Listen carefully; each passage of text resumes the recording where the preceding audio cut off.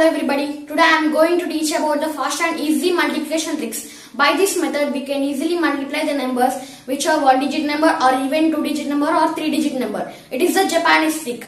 With this trick we can multiply in the examinations or competitive exams. It is a very simple trick.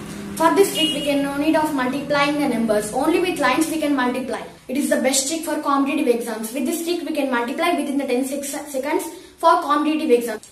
To learn this, first we take an example and solve the problem. By this we can understand. The problem is 12 into 13. We can solve the problem and learn the trick. Let us solve the 12 into 13. In this 12, the tens place digit is 1. We draw one line like this. And the ones place digit is 2. We draw two lines like this. And in the 13, the tens place digit is 1. We draw one line like this. And the ones place digit is 3. We draw three lines like this.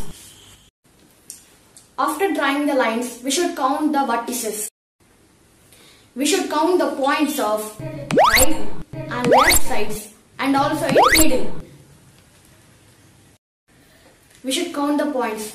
In the left side there is 1 point and in the middle 1, 2, 3, 4, 5. There are 5 points in the middle. In the right side 1, 2, 3, 4, 5, 6.